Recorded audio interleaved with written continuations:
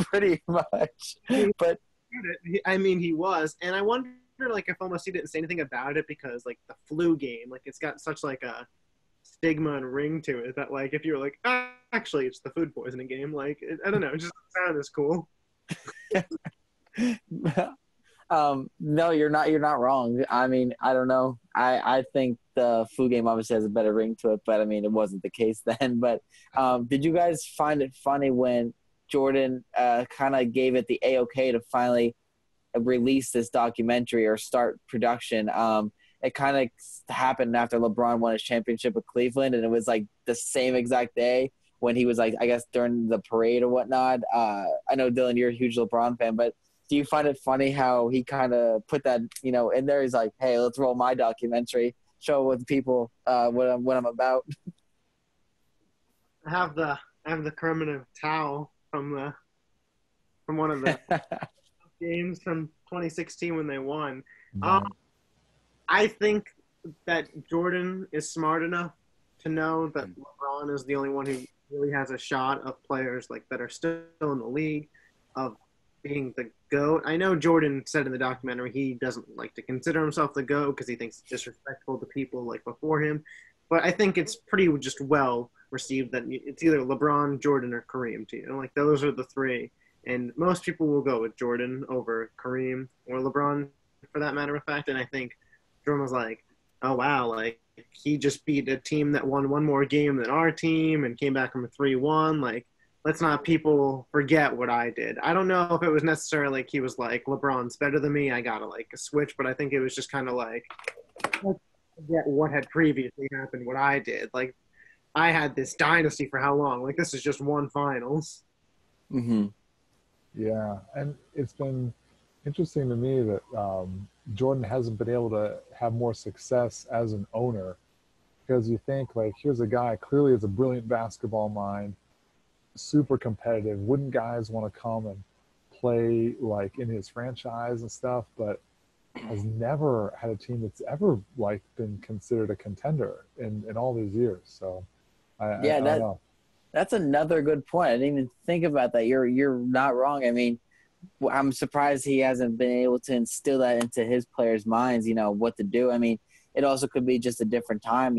Back then it was completely different than it is now. So, but that's a really good point you bring up there. I didn't even think about that question. So, or topic. So props to you, Tyler. But, what? I usually say it's one or the other. Like if you're like such a great, amazing player like that, like it's hard for you to recognize talent because like you just like the talent that you recognize is like top 2% versus where like Steve Kerr was like a role player. So then he goes and coaches the Warriors and creates like this amazing team because he can tell guys like know your role and this and that. And Jordan's just like, no, like I'm Jordan. Like I didn't have to know my role. um, you're not wrong. I mean, it's interesting to me, all that stuff. And I mean, who knows down the line? Maybe Jordan finally does have a winning team, but I don't see that happening anytime soon. But do you guys think there will ever be another MJ, Michael Jordan esque player in the league? Ooh, I don't know. It's like you think it can't happen, but then I mean, Kobe was pretty darn close. I mean, he grew up watching and like when the thing I like. Listen, I think Kobe's amazing and obviously unbelievable player and person. But every time I saw Kobe, I felt like he's just trying to be Michael Jordan. And like LeBron, he's totally different, right? He's a totally different kind of player. He's not trying to be Jordan. He's not trying to be anybody else. He's just being himself, and really separated himself because of the way he like brings everybody together, with his passing as well as the scoring and everything. And there's really nobody else that can do it like him. But I don't know if I see another Jordan coming along. I mean, but you say that, and then like this freak of nature, LeBron James, like you like that's like a video game guy, the 6'8", 265 guy that has athleticism like I don't know, like a 6'2", 200-pound guy. So Yeah, I mean, like I agree with what you said. Like Kobe was like the like the Michael Jordan type player that like I grew up watching, like who just played just like MJ, like just modeled his game completely after him, and like you can clearly tell in the way that he plays. I've seen so many like clips where like the two are just mashed together, and it's like Jordan will start fading away, but then Kobe will finish like the shot, and like it just like they have the same motions. I just don't know if there will be a dominant player like Jordan again who just wins so much. Like you look at LeBron and how like talented he is, and to think like even he's only at 3 and he's been to 8 finals. Like I don't know if there'll ever be a team that just works so well. Like that Warriors team, like everybody looked at them, oh my, like how is this ever gonna like fail? And then Kevin Durant leaves and like they only got 2 with Durant.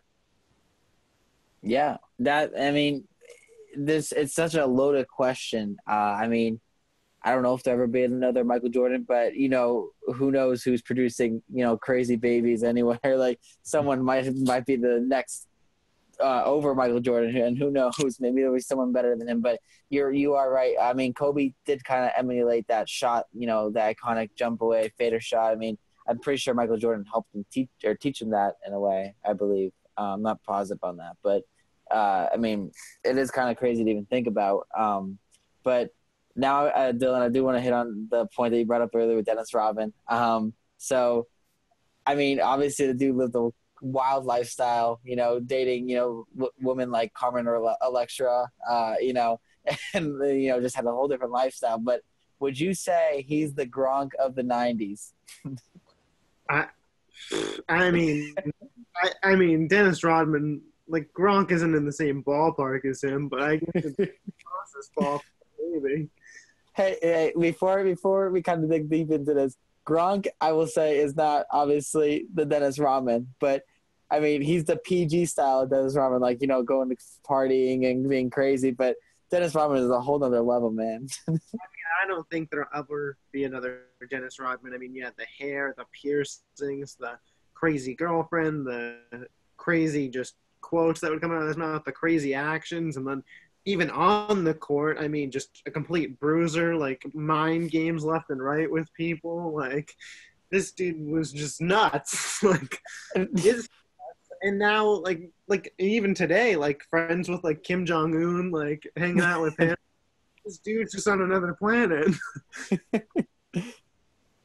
Yeah, oh my gosh, what a nut, man. I mean, like, and dressing up like as a woman, like putting on a wedding dress, like to promote his book. It's like, where does this guy come up with this stuff? Tyler, what would you do if you got piercings right now and came home to your family with all those on? I better be coming home with millions of dollars in contracts like he had. Yeah, I mean, I don't know. Maybe I'll get it. Maybe it'll change my look and be really cool. I mean, Dylan, you could probably pull it off too. Of course. Duh. Why not? But what? Leopard print in my hair and everything. I mean, maybe history repeats itself. Who knows? There's definitely gonna be someone out there doing the same thing.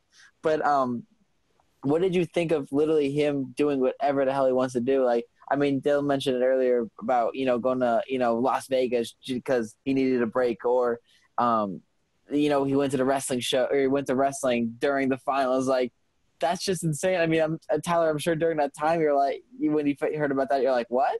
But like that stuff, I mean, that would have never happened in today's world. I know, like, it's just unheard of. And the fact that Phil was like, all right, got to give him space. He'll show up and he'll be ready to go. And Jordan had the same mentality. He's like, he'll get the job done. I'm not worried about Dennis. Like that just takes like such confidence and being able to like let go and not like have control over everything. Because so many coaches want to just like have control. This is the way we do it, and we're not allowing that stuff. And I get it. You have to have standards and boundaries, but they just knew with Dennis, he is like totally like he's got his own set of rules compared to everybody else in the team. Yeah, I mean, the Vegas thing during the regular season, I was like, this is like crazy out of line. But I mean, during the finals, man, like the finals, and then they were asking him about it, and he goes, well, it was going to be a $50,000 fine for missing practice. And I knew that was coming. But WCW was going to pay me $250,000 to come party with Hulk Hogan. So I don't know. That seemed to work out for me. And then they were talking about running for the next practice, and Jordan was like telling everybody like, "You guys are going to go slow. We're going to jog around this because we are not like gassing ourselves for him." And then Dennis just sprints past them all. I'm like,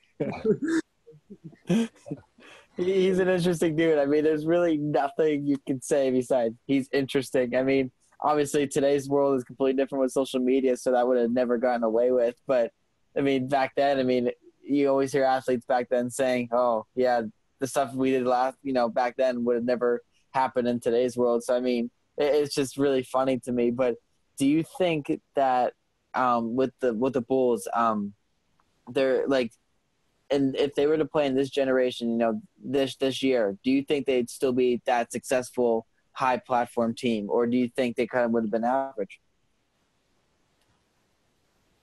Dylan, it's all you. What do you think? I think that the team, I mean, today's league is a lot more centered around the 3-point shot than it was back then.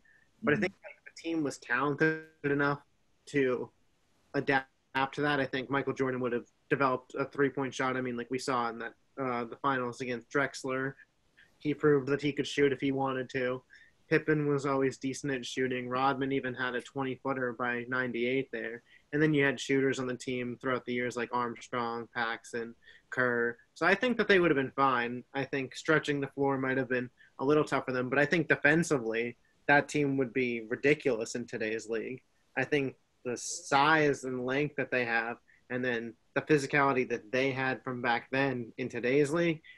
I remember back when like the Warriors won 73 games and there was the debate about which team would win. I think that the Bulls team would beat that Warriors team in about 5 games.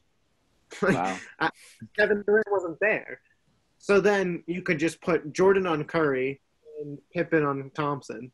And then it's just Harrison Barnes being guarded by Ron Harper, who's like 6'6" at point guard. Like, it would have been fine. But I don't think Curry could have defended Jordan. And if you put Klay Thompson on him, like, who's defending Pippen? I think